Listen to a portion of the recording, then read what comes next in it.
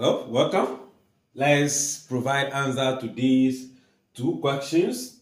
If the gradient of a straight line is 0, then the line is what? What line, what straight line, or what type of straight line give us a 0 gradient? Is it a horizontal line, vertical line, or the line that rises to the right, or the line that falls to the right? Now, we are aware that gradient is the change on the y-axis over the change on the x-axis. So if we are looking at this, if we can get 0, then possibility is that when your change on the x-axis is what? 0. On the y-axis. So when the y-axis is 0, divided by the x-axis, you'll be getting 0. When the x-axis is 0, then it become what? Undefined. So now, which line will give us y to be 0? You know, if you have your Cartesian plane,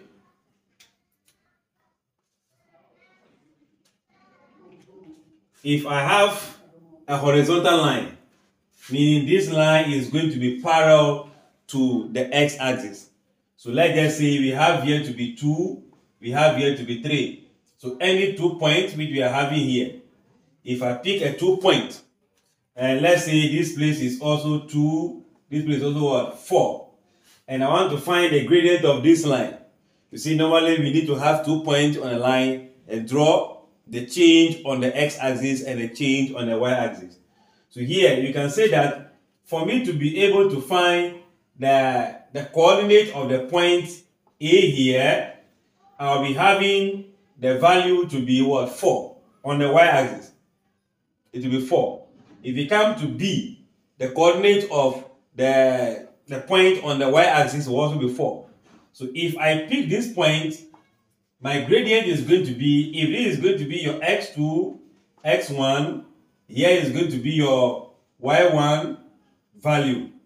It's going to be the y1 minus y1. They are the same point.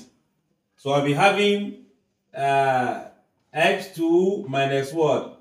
x1. Let me use x2 so that I give the same point. For the y1, I'll be getting 4.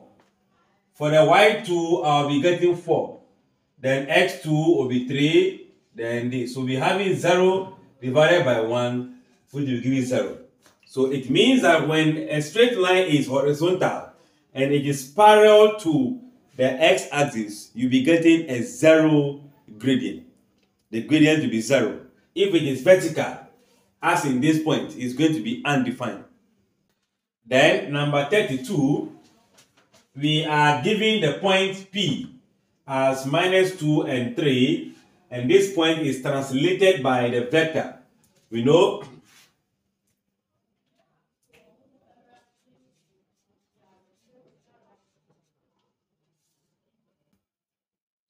from here, we know if I have a point plus the translating vector will give us the image.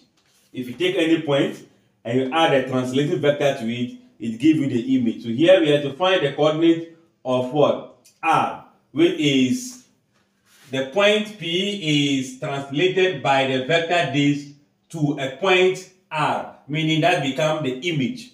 So I'll be having the point in the vector column form minus 2 and 3 plus the translation vector, which is minus 1 and 3. That will be giving us the value for the R, which in this case, we are going to have minus 2 in the case of this plus minus 1, then 3 plus what? 3. So our vector R in the column form is going to be, if you have minus 2 and add minus 1 to it, it becomes what? Minus 3. 3 plus 3 will give you 6.